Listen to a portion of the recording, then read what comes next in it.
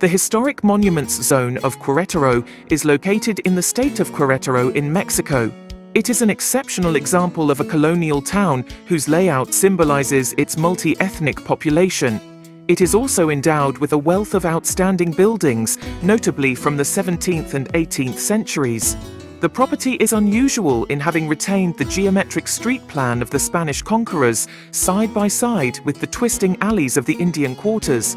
The urban layout is unique for Spanish colonial towns in the Americas, in that its town plan was from the start divided into two distinct sections, one rectilinear and intended for Spanish settlers, and the other composed of smaller winding streets where the indigenous population lived.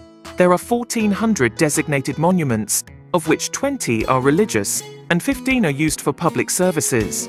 Today, it continues to be a lively historic urban center. Thank